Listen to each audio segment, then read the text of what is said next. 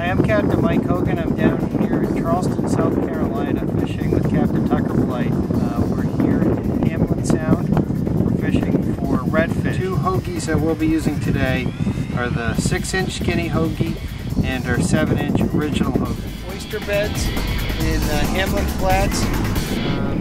What you like to do is look for the toes, where the oyster beds sort of graduate down into the water column.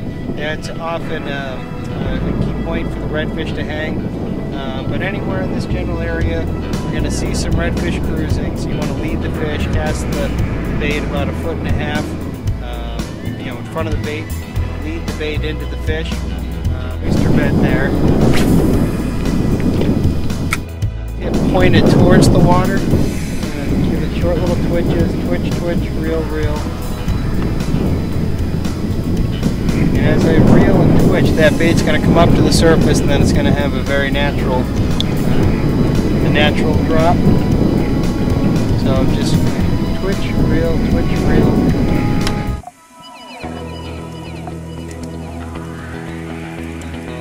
Alright, we were working that grass bank there, throwing the 7-inch bone-colored hoagie. And we've got a nice little puppy drum here.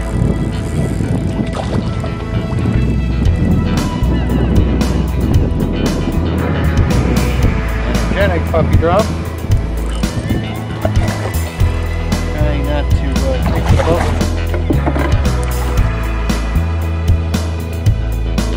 The puppy drum here, you'll notice that we had no problem with the hook set with this 7.0 offset worm hook.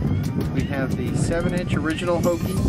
It's a little bit larger than what you would normally associate with an inshore redfish bait, but I like it primarily because it's visible. We have real dirty water. This is a larger profile bait. They're eating mullet and juvenile menhaden, so in reality the bait's not too big, similar size to what they're eating. Now to rig the 7-inch hoagie original, I'm going to use the Owner 7.0 offset worm hook, and to start I'm going to put the hook right in the center of the bait and bring the point out into the hook slot. I'm going to slide the hook all the way down into the bait until you get to this 90-degree turn in the hook. I'm going to rotate the bait so the hook point is facing up towards the flat portion of the bait, the top of the bait. I'm going to line it up so the hook, when it's inside the bait, it's going to lay nice and straight. I'm going to bend the bait just to give myself a little access. Here I go. Now the final step here is to bury the hook point in the back of the bait so that it's weed proof or snag proof. And there you go. As you can see, it only takes about 30 seconds. Now this guy was grubbing up on the oyster bed there. And he cast a little 6-inch skinny hoagie on a weighted offset, weighted twist lock owner hook.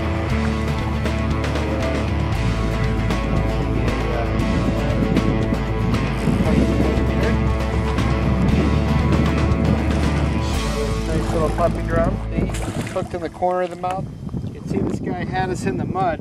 He's got a muddy nose, and they had no problem taking that 6-inch skinny hoagie. They often come in on the corner of the mouth here, and this is an Owner 4.0 weighted twist lock hook. See, they have a nice hook set. Fish have very tough mouths. Nice. You can hear them grunting there. Beautiful fish.